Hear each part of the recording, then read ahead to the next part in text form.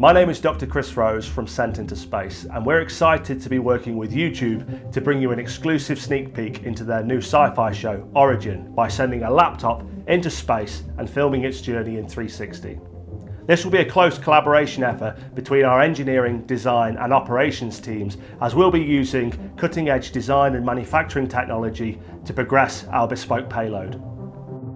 In order to house the laptop and our 360 camera system, we've developed a hybrid structure using carbon fiber composite and 3D printing technology. This is going to secure the entire setup as it completes its journey into space. In preparation for the launch of the laptop, we're using state-of-the-art climate simulation technology to ensure we know where this payload is going to be throughout the entire flight. So it's the morning of launch, and in just a few moments the team will have finished their final preparations, then we're headed for launch site.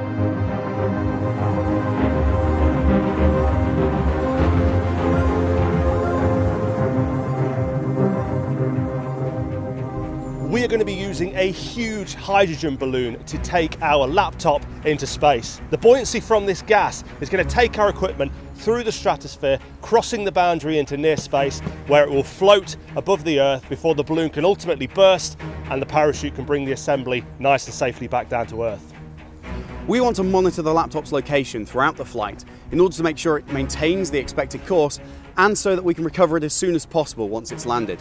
We're using a dual tracking system with satellite and radio communication systems so that we can ensure we have live positional updates throughout the entire flight. Now, we've calculated the exact amount of gas we need to take the laptop at a constant ascent rate of 5 meters per second. Now, at peak altitude, that's 135,000 feet above the Earth. We are going to be above 99% of the atmosphere by volume. The balloon will expand to bigger than a 2-story house. We're going to have temperatures as low as minus 65 degrees Celsius, and at this altitude, we will get the blackness of space, the thin blue line of the atmosphere, and the curvature of the Earth presented beautifully behind the laptop. Okay team, this is it. Do we have payload communication established? All set. Dr. Baker, gas volume verified? Check. Okay, mission control, do we have all clear from air traffic control? All clear. Okay team, we are go for launch.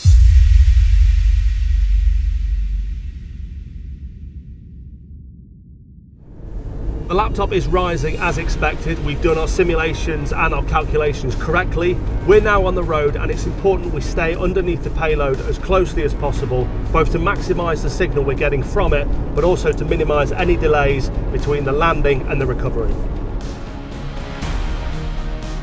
So the balloon has burst and the parachute has successfully deployed. We've updated our descent simulations, and we now have a revised projection of the final stages of the flight.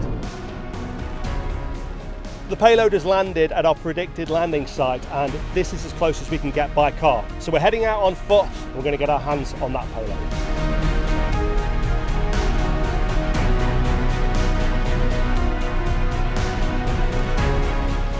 We have our hands on the laptop and the camera. They both look fantastic. All that remains is for us to head back to headquarters and look at the footage.